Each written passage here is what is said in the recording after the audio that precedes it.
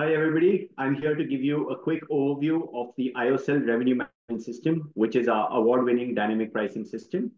On the screen here, what you'll see is the update rate, in which you can update rates for any given rate plan or any given room for any given date.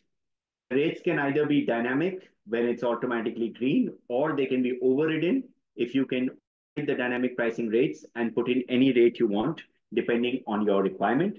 I jump right in to decide to show you how the dynamic pricing rates are calculated. Dynamic pricing system use factors to determine these dynamic rates. All factors work in conjunction with each other and can have a complementing effect to determine the final prices. One of the first factors is the occupancy base. See each room sold at a different price. As the occupancy of the particular hotel increases, the base rate keeps on increases. The increase can be as steep as we want, and with each room is sold at a different price. So for some hotels, this graph is very steep, and for some hotels, the graph is very flat. The next factor we have is the inventory reallocation, where we can oversell more inventory on the lower category rooms, booking your economy class or your lower category rooms and upgrading them real time. The demand for the lower priced rooms are higher than the demand for your higher priced rooms. The next factor, time-based factor. This you can set for any given time period, time on 48 hours. So at 10 a.m., you can have a decision that says if your occupancy is lower than 50%, you reduce your price by 7%. At 2 p.m., if our occupancy is below 70%, we reduce the price by 5%. And so on and so forth. We can either reduce prices or increase prices. The next factor we have is the lead time basis. This is the booking window during which the entire dynamic pricing system applies. In most cases, we want to set this for the entire year, 365 rates, and determine how far we are. In some cases, people want the dynamic pricing window to be lower for only 20 days or 40 days.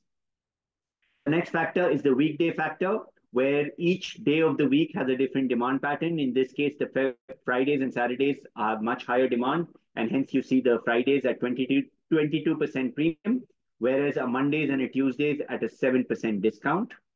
Then the next factor is the season factors, where each day of the year, based on any given reason, it's a long weekend or it's a concert or there is any event, you can determine a multiplier that either scales up the prices or scales down the prices based on any particular dates or seasons.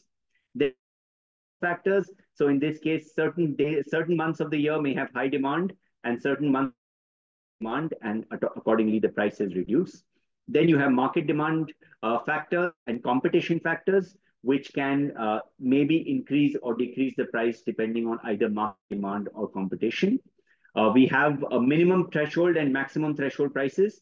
These can be set overall or at a rate plan level.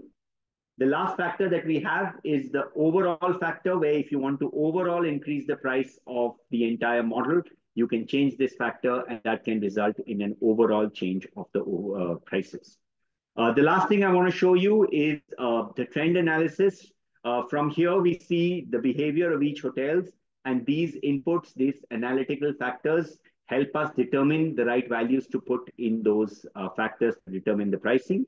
We have a dynamic pricing window, a screen which can help us see how the dynamic pricing works for the last 30 days and for the next 30 days.